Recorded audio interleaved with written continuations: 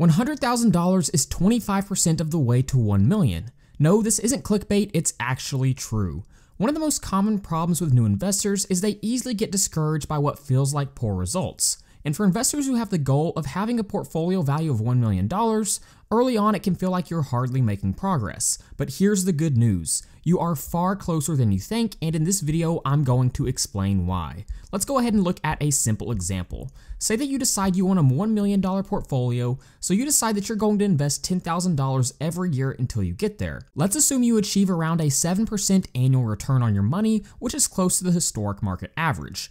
After consistently investing $10,000 a year for 7.84 years, you reach a portfolio value of $100,000. That's a pretty massive accomplishment, but at the same time, you may feel discouraged because it took you 7.84 years to achieve this. So when we think about this on the surface level, if it took us 7.84 years to make our first 100,000, we still have 900,000 to go to reach 1 million. So by that logic, shouldn't the formula be 7.84 years times 9, since we still have $900,000 to go? And that would mean we still have 70.56 years to make it to 1 million, but I have phenomenal news for you. This just isn't correct. It doesn't take into account the most powerful force in investing, compound interest. Let's look at the correct example. So again, looking at this correct example, we're assuming we're investing $10,000 a year at a 7% interest rate. Now in this scenario, again, it took us 7.84 years to go from $0 to $100,000, but because of compound interest,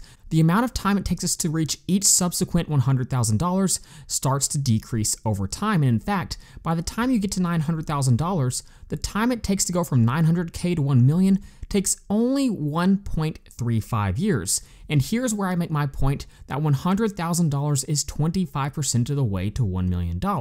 We can see the total amount of time it took us to reach $1 million was 30.73 years in this scenario. And because it took us 7.84 years to reach our first $100,000, that's 25.5% of the total amount of time it takes us to reach 1 million. And this is why reaching that first 100K is so important. Getting to $100,000 can take some time, but once you hit that mark, the snowball effect really starts to take place. And again, we can see the amount of time it takes to go from 900,000 to 1 million is only 1.35 years. That's almost 6 times as fast as it took us to go from $0 to $100,000. And in order to really show the power of compound interest, I built out a spreadsheet showing it in detail with it charted out. Let's go ahead and look at this example, and I'll zoom in, and you can see in this scenario, we're assuming a beginning balance of $1,000 with a 10% annual rate of return over a 40-year time period, contributing $100 every month or $1,200 every year. If I zoom back out,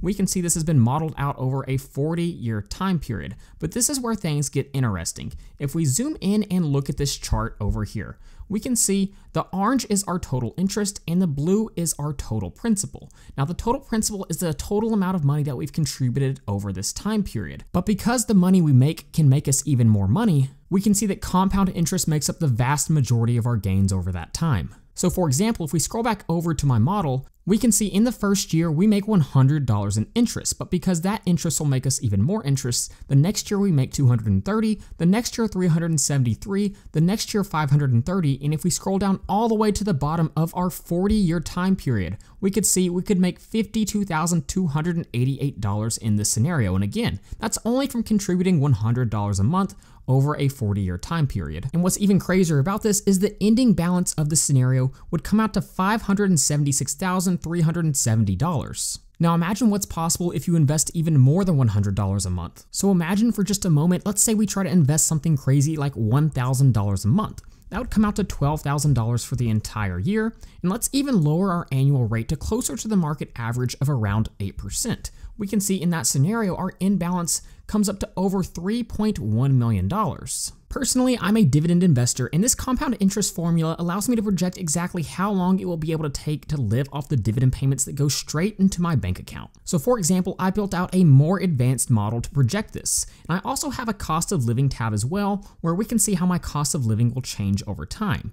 Now, when we talk about compounding, it's also important to remember that inflation compounds over time as well. So if your monthly expenses are around $4,000 a month, and inflation on averages around 2% every single year, we can see at the end of a 30-year period, your cost of living will be closer to around $7,245 every month. So the goal to be able to live off your dividend payments has to be to get your dividends above this black line and stay above this black line. And if we jump over to my live off dividends analysis, we can see the red line is my monthly dividend payments and the black line is my monthly cost of living. And the red line is again clearly showing the effects of compound interest. So in this scenario right here where the red line passes the black line is the point at which I can live off my investments. And if we come over here and look at this modeled out, I'll go ahead and zoom in, but we can see when this column turns to yes, that means my monthly dividend surpasses my monthly cost of living. So let's go ahead and find out how far I am out. So currently we're about 5 years out and I'm still not there.